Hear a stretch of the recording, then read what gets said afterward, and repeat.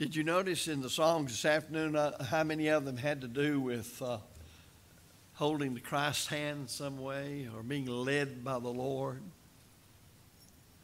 Well, it sort of introduces, if not directly introduces, what I would like to talk about this afternoon. And it's biblical authority's relationship to love. In 1 John 4 and verse 8, John says to us all as Christians, "He that loveth not knoweth not God, for God is love."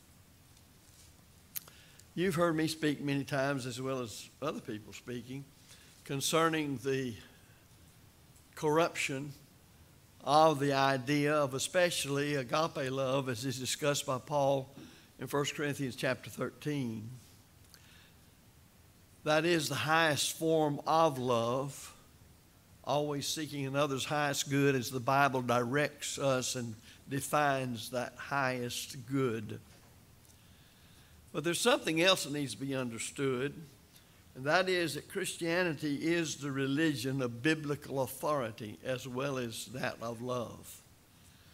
Throughout the years, many people have tried to set love against authority and authority against love. But it just won't work if you rightly divide the word of truth, 2 Timothy 2:15. But it does show that the subjects of biblical authority and biblical love are timely and crucial.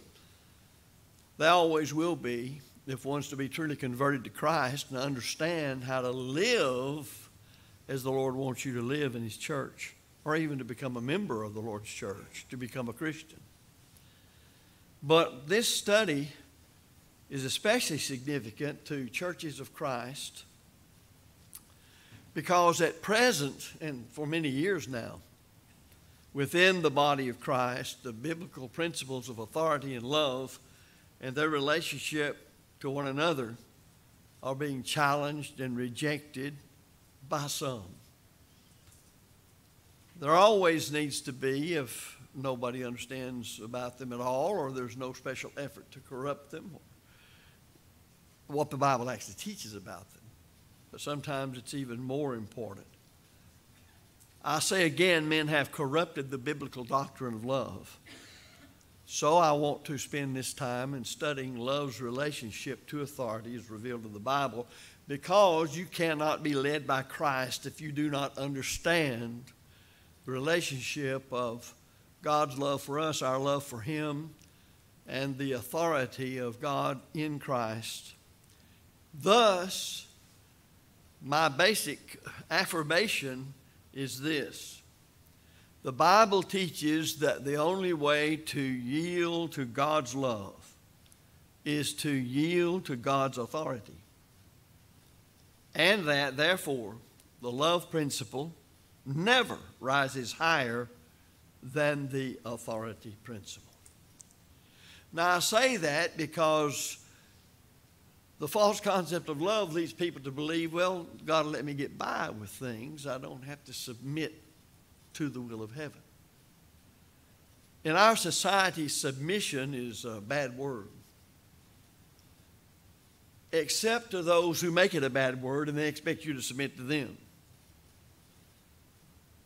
But we must conclude from the totality of the Bible's teaching on love's relationship to authority that law and love are never, and let me underscore the word never, law and love are never mutually exclusive in the Bible, nor will they be in the devout disciple of the Lord's life. We will now, first of all, and I'll offer 3 passages of Scripture, but first of all, we'll go to our first proof, which is set out in the 16th chapter of Luke, Luke 16. Luke 16. We'll begin with verse 19 because this is the account of the death of the rich man and Lazarus and their entering into the Hadean world. Verse 19 tells us about the rich man and describes him, how a rich man would be described in those days. And verse number 20 Tells us about Lazarus, who is about as poor as you can get and about as sick as you get. And you see he's so sick, he desires the crumbs which fell from the rich man's table, verse 21. And he only had the dogs to come and lick his sores. He's in such a terrible state of affairs. Then verse 22 tells us the beggar died. And you know, it didn't end there. He didn't go out of existence. He didn't cease to be conscious. He died. And James tells us the body apart from the spirit is dead. So therefore, there was a separation made. His spirit left his body. And notice, it was carried by the angels of Abraham's bosom. Now let's stop right there and remember that the Lord gave this account of these two men. And they're two Jews, and they approach God in the Mosaic dispensation through the law of Moses. So as he teaches as to a faithful Jew and one who's not faithful. And so you see the rich man also died and was buried, but then, and in Hades, or the King James says hell, the place of departed spirits, the Hadean world, that he lift up his eyes, being in torments, and seeth Abraham afar off, and Lazarus in his bosom. And he cried and said, Father Abraham, have mercy on me, and send Lazarus, that he may dip the tip of his finger in water, and cool my tongue, for I am tormented in this flame. But Abraham said, Son, remember that thou in thy lifetime receivest thy good things, and likewise Lazarus evil things. But now he is comforted, and thou art tormented. Beside all this, between us and you, there is a great gulf fixed, so that they that would pass from hence to you cannot, neither can they pass to us that would come from thence. Then he said, I pray thee, therefore, Father, that thou wouldst send him to my father's house. For I have 5 brethren, that he may testify unto them, lest they also come into this place of torment. I pause here to point out, obviously this is not at the end of time, the destruction of the world, because people are still living back here on this earth, and this lost rich man in torment remembers his brothers who are back here and could do something about where they're going to wind up. So the world continues. Thus it establishes there is a place for departed spirits that are to be withheld or held until the end of the world and the destruction of it and the resurrection and the judgment where all men receive fully their rewards for what they did here, the faithful going to life eternal, and those raised to damnation being sent to eternal hell. So this is a place of departed spirits called the Hadean world. And you may say, well, why didn't they say in the King James Version Hades in verse 23? Because the word hell had different meanings in it in those days than it does now. That's why. Hell meant an unseen place, as well as the final abode of the wicked after the day of judgment. And that's the way they translated it. So it's not a poor translation. It just does not cover the development and the evolution of the English word hell as it's come to us today. So hell today, in most of our terminology, means the final abode of the wicked after the day of judgment. But it didn't necessarily mean that in those days. A hellier was one who covered the roof of a house and hid the roof of it. And you even could say in those days that they held their potatoes by putting them into a place to keep potatoes through the winter and covering them up. So that's why the original 1611, it has hell. But today it's better to say Hades because he's not talking about the final abode of the wicked. He's talking about the place one goes who dies right now and is not prepared to meet his Lord. And that's where he goes, where the rich man went, and the saved one goes where Lazarus goes or went. So we'll look a little further here as I finish this out. I'll pick up these last few verses before chapter 17 in just a moment. Now, I mentioned that our basic affirmation is that the Bible teaches that the only way to yield to God's love is to yield to God's authority, and that therefore the love principle never rises higher than the authority principle. And I directed you to our first proof that I've been reading to you. And I remind you, this is our Lord's own account of the rich man and Lazarus, two Jewish men who died and whose spirits went into the Hadean world. Their authority for their conduct was the law of Moses because they were Jews. Now, when you look at verses 24, 25, and 26, you see the poor, sad condition of that tormented soul who did not live as God directed him on this earth. And if I held the view of some people concerning love, then I could just hear some of them, and I might be saying the same thing, accusing Abraham of not having enough love for this poor man. Now I want you to get the picture and let it form in your head. The Lord expected us to understand these words, and He draws us a word picture so we can understand it. A man dies, he dies lost, and his spirit goes in the Hadean world into what is called Tartarus, the place of torments. Now what do you find about this man? Well, in this case, he sees Abraham, who has always been selected as the prime example of faithful, loving service to God. Now, they're not in the material world anymore. They have no physical body. They're not in a material world. Don't ask me how you can recognize people and all of that kind of thing. But they did. And it's even more interesting that the rich man recognized Abraham, and yet Abraham died hundreds and hundreds of years before the rich man. So things are vastly different there. But the spirit can be tormented because Jesus told us about a man, and the man himself commented that he was being tormented, and he asked for relief. For I'm tormented in this flame. Have you ever noticed the calm, logical discussion of these two people, and yet one of them is tormented in this flame? Let me ask you something. If you saw somebody right now, or any of us here, and that person was engulfed in flame, would you walk up to him saying, "Have you got a problem? Do you need some help?" And if he begged you for help, would you say, "Got yourself into this. Nobody problem but your own. You chose it. Here's the consequence of it." That's exactly what's going on here. Listen to the conversation. He asked not Abraham, but for Abraham to send Lazarus. Now, he knows where Lazarus is. He knew Lazarus. He had no time for him on this earth. And so he says, "I just want this man I wouldn't have a thing in the world to do with." He had to be a filthy character physically.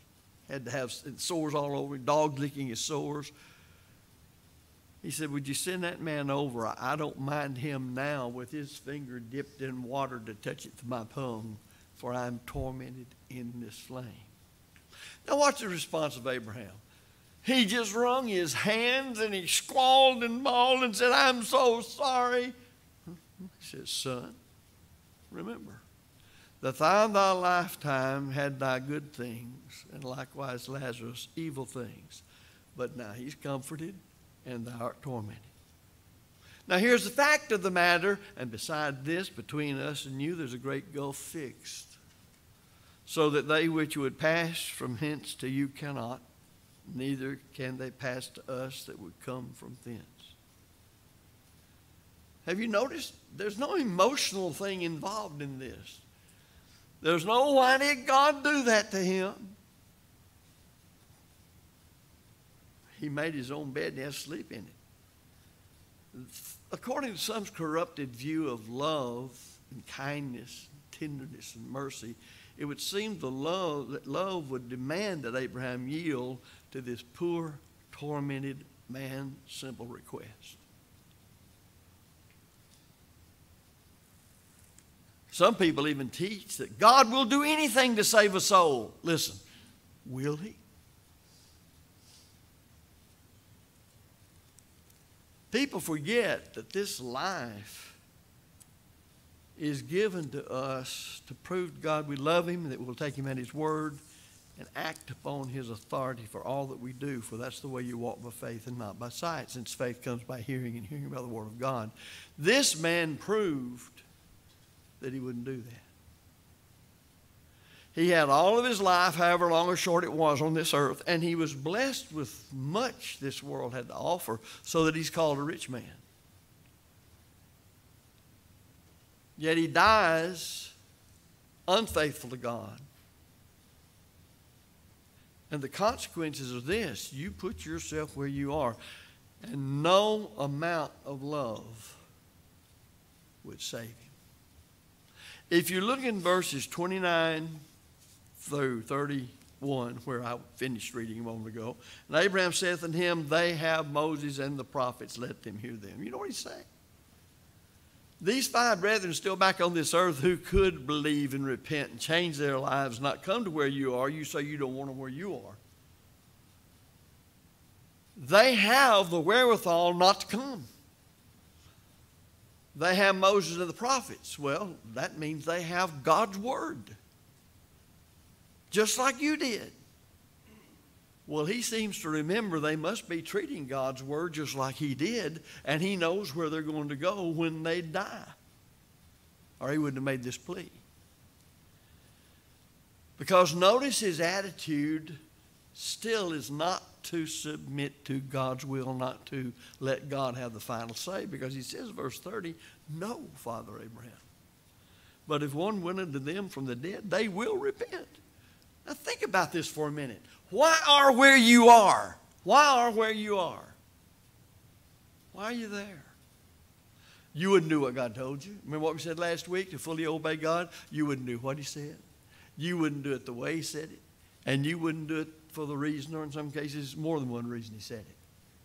You're there because you chose to be disobedient and to live your life contrary to the authority of Moses and the prophets, God's word.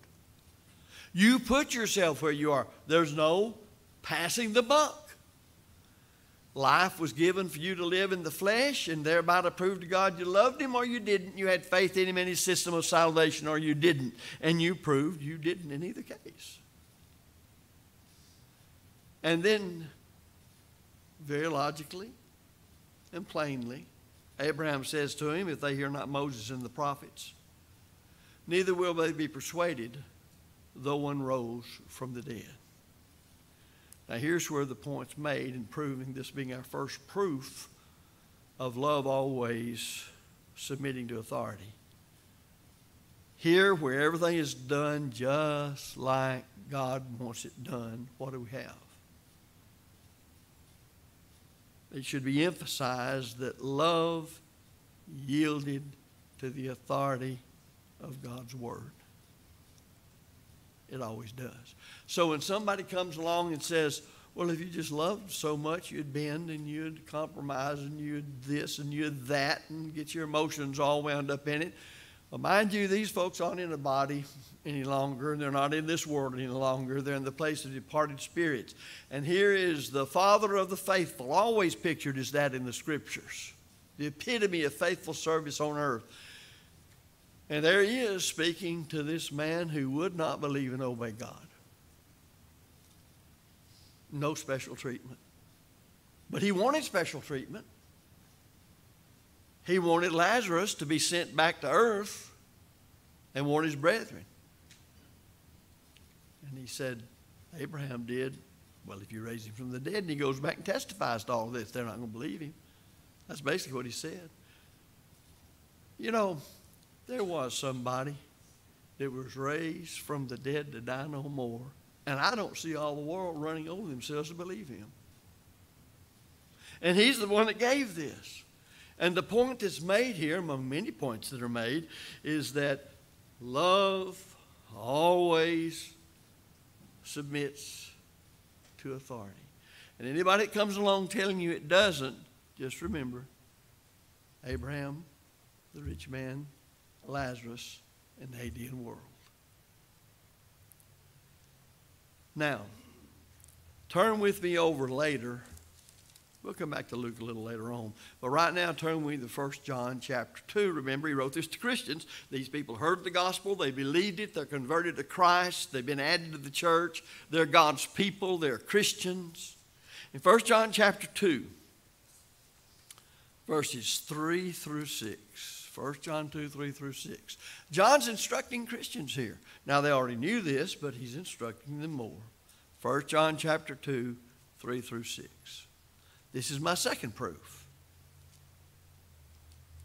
1 John 2, 3 through 6, verse 3 reads, and hereby we know. Well, that's nice. I can know something. John, inspired of the Holy Spirit's writing words so we can know. We can be instructed. We can have our feet put on solid ground. Hereby we do know that we know him. Well, I like that. That sounds solid. But it's conditional.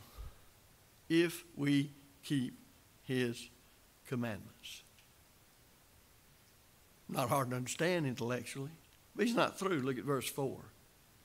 He that saith, I know him, and keepeth not his commandments, is a liar, and the truth is not in him.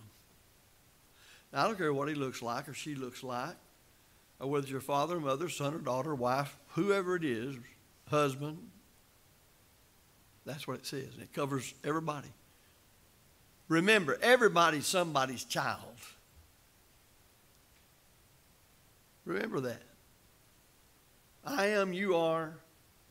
And that means to some people we're more special than to other people. They're familial relationships. Doesn't change a thing, though, does it? When it comes to authoritative position of the objective Word of God. Then watch verse 5. But whoso keepeth his word, what happens? In him verily, now verily translates the same word in which we get amen. Amen means so be it. He's saying, in him, so be it, is the love of God perfected. What's perfected? What's perfected? By keeping God's commandments, love of God. And then notice he says, hereby we know that we are in him. Now, the point that I'm making is that law and love are never mutually exclusive in the Bible, nor will they be in the life of the disciple. And the affirmation that I made is that the Bible teaches that the only way to yield to God's love is to yield to God's authority. And that therefore the love principle never rises higher than the authority principle. Now, what did John say? John, inspired of the Holy Spirit. John, the apostle of love, writing part of the New Testament of Jesus Christ, his Lord and our Lord. Now, to best understand the importance of the verses I've just read as it relates to our study, I simply ask the question. You've heard me ask this before, and I'm sure others.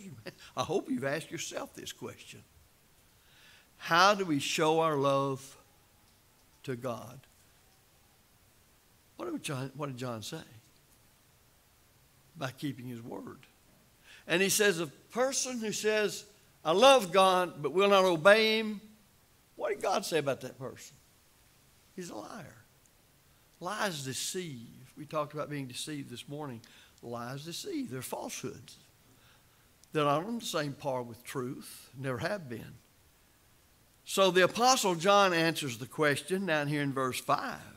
But whoso keepeth his word, in him verily is the love of God perfected. Hereby know that we are in him. Well, in him is where the Lord's located all spiritual blessings in heavenly places. Ephesians 1:3. From the gospel, we learn how to get into him.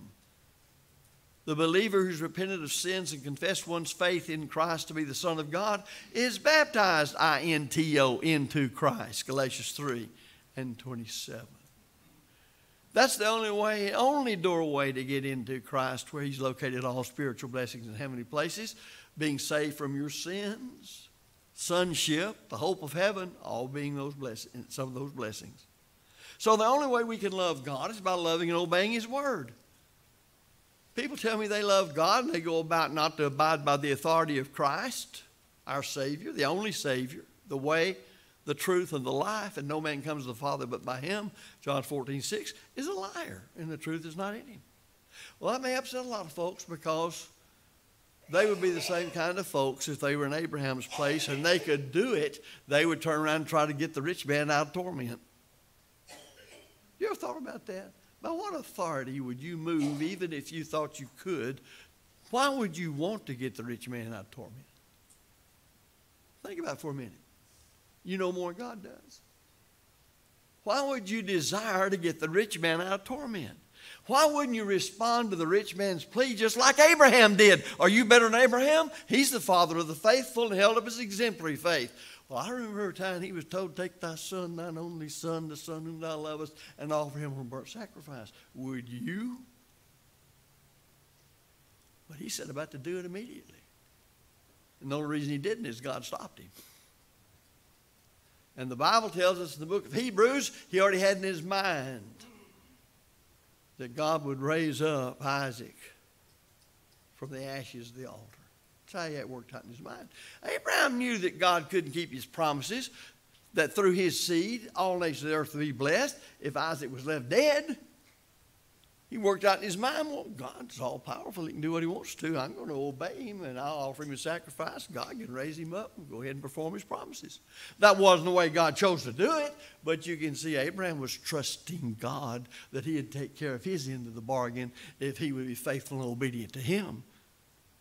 And so Abraham, over where God's will is done to perfection in all his life, he lived so he could be there, for he looked for a city whose builder and founder was God.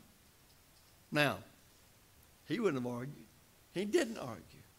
He simply said, you put yourself where you put yourself, and you're getting your just deserts, and God's made it that way. It'll just have to be that way. I don't think that we know how to cause people sometimes to realize if you go to hell, it's your fault and it's nobody else's. You had time on this earth to show God you loved him and you keep his commandments, and that true love always leads you to obey God's will. Think of the songs we sung when I started this sermon out. Asking God to lead us and hold to God's hand. Why do you do that? Just having a warm feeling toward God? Or does it mean take up your cross daily and follow Christ? Does it mean forsaking everything else, obey Christ? Does it mean going to the cross if necessary, or being stoned to death, or whatever it might require?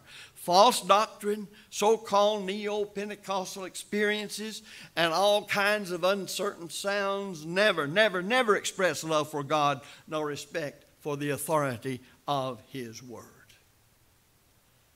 So let's say with the Apostle Paul that all that really matters is the keeping of the commandment of God. 1 Corinthians chapter 7, verse 19.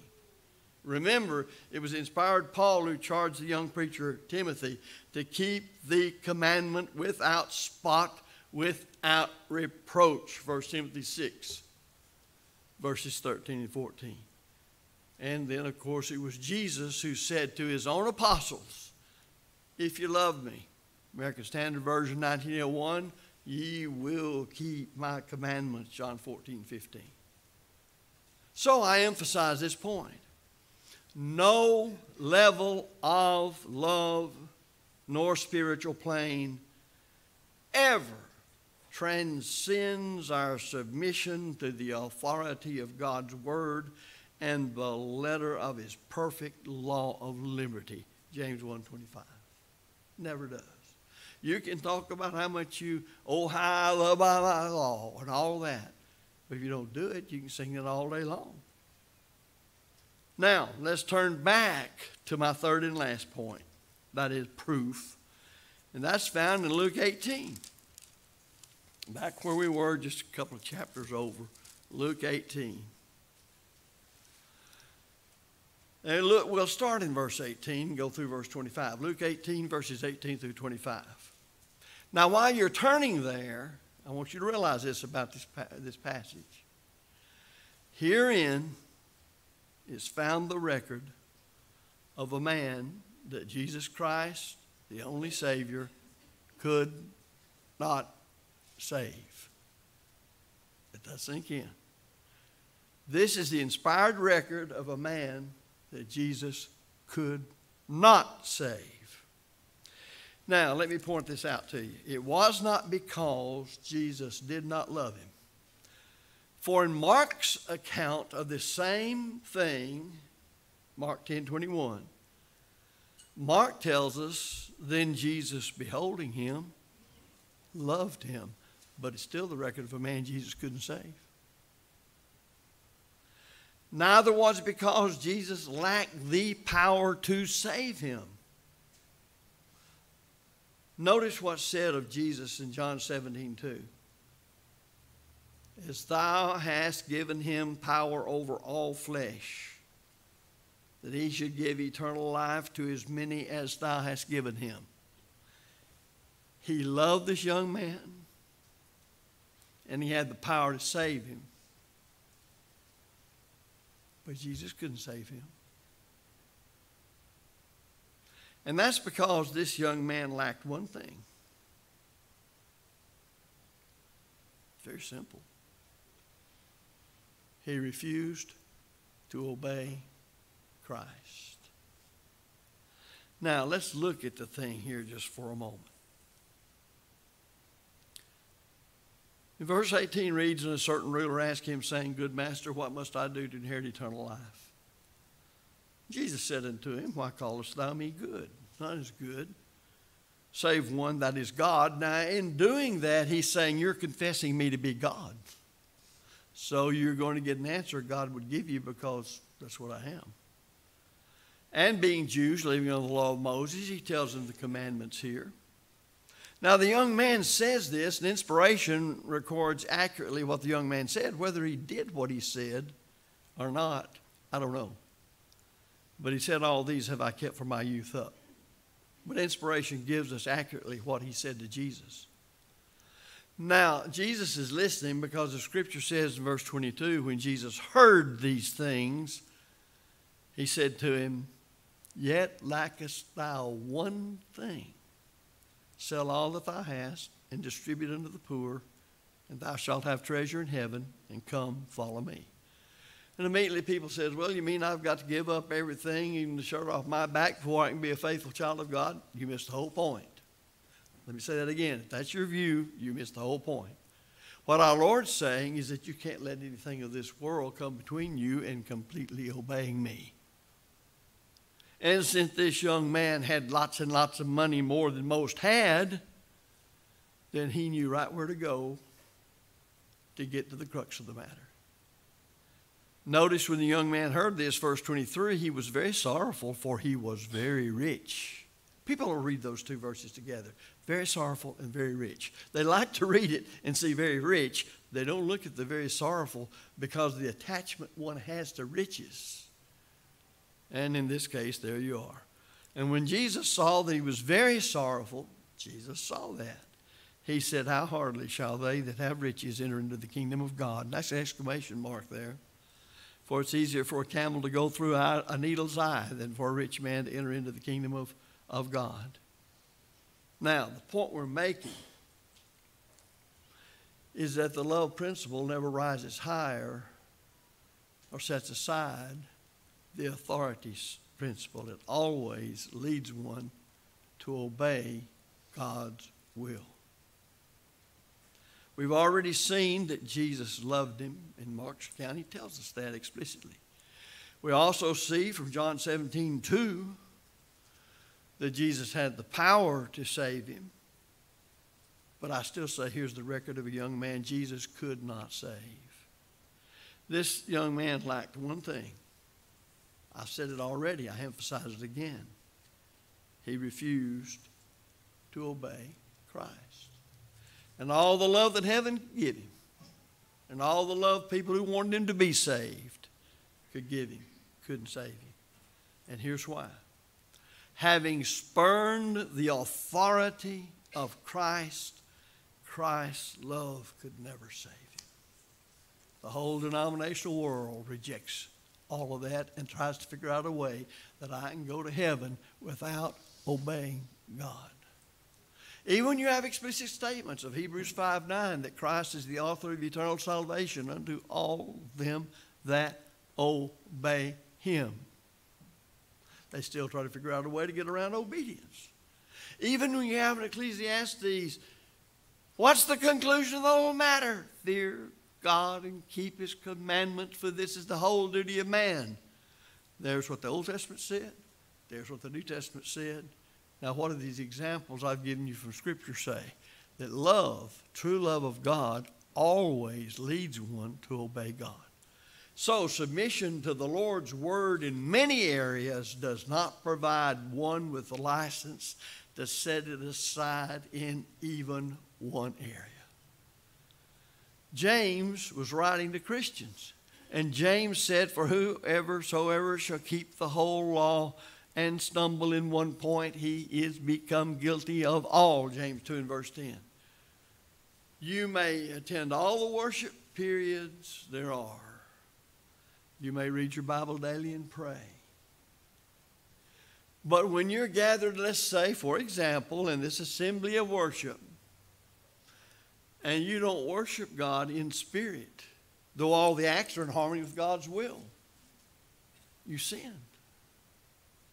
Jesus said worship to be acceptable to God must be in spirit and in truth. You may have your mind on God, you may be thinking about him, but you may engage in an act of worship that has not been authorized by God. To act without authority of Christ is a sin. Or that verse up above my head means nothing, and you might as well just throw the whole Bible away.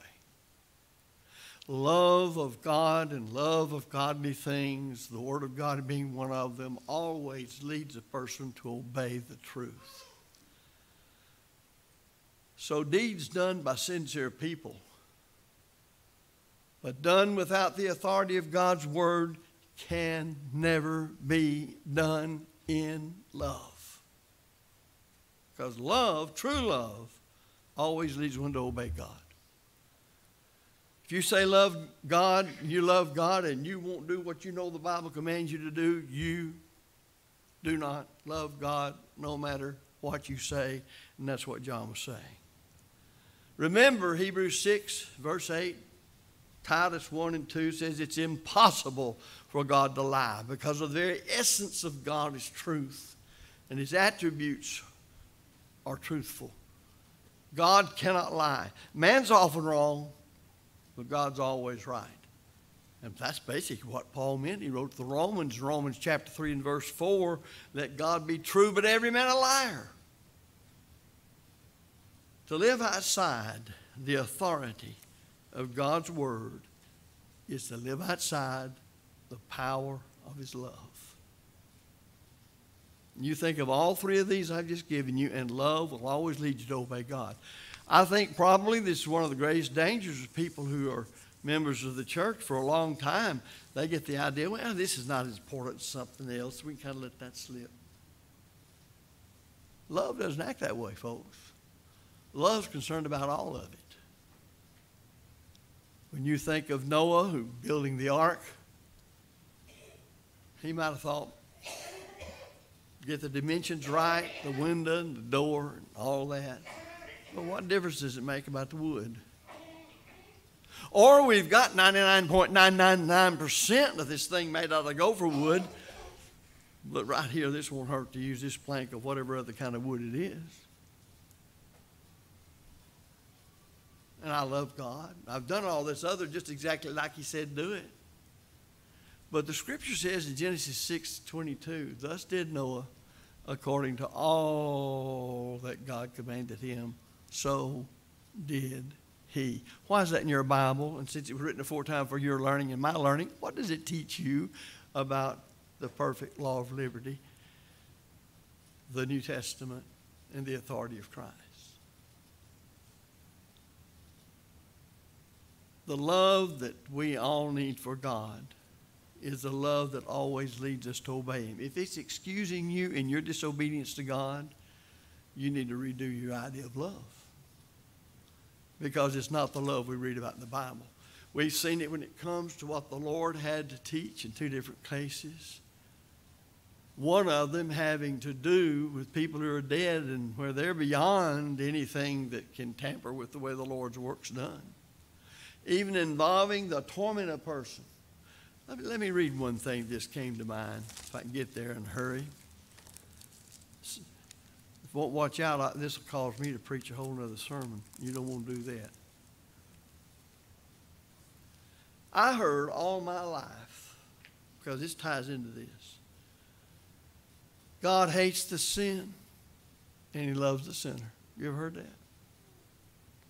And that we as members of the spiritual body of Christ should understand that. And I wonder, did they ever read Psalm 5 in verse 5?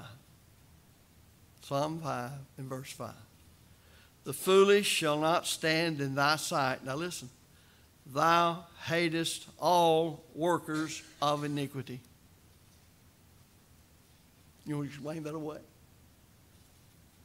You know, God doesn't just put sin into torment. He puts the people who committed it into torment. He puts the people who spurned him and chose to do things their way and violated his will into torment. That's the rich man. And I just wonder how many times people have gone in by the multiplied billions into torment and cried out at somebody across the great gulf because they remembered they had other folks back here on this earth saying, send somebody back over and warn him not to come to this place. Abraham or somebody else will say, they have the Christ and his gospel, which is God's power to save, Romans 1:16. Let them hear and believe and obey the gospel. Oh, no, but if somebody comes, no, it won't work that way. God knows what he's doing. God knows how, through the gospel, to find those who truly from the heart love him with all their being and will put it into practice, even to the point of death. Be thou faithful unto death, and I will give thee a crown of life. Revelation 3:10. So before we come up and say some of these sweet, nice sayings, we better check them out with the Bible. I want to say this again. The Bible says concerning God's attitude toward those who sin, thou hatest all workers of iniquity. Now, he doesn't want to say any of those people lost, but his love for them is not going to cause him to lower his standards to get them in. I'm not going to do it. People have the same plan of salvation, and people in the church have the same guidance to live faithful. It doesn't make any difference. Well, if you're subject to the call of Christ to become a Christian, what's your love like? Is it going to lead you to obey him no matter what you must sacrifice? I hope it will. If you need to obey the truth, won't you come now while we stand and sing?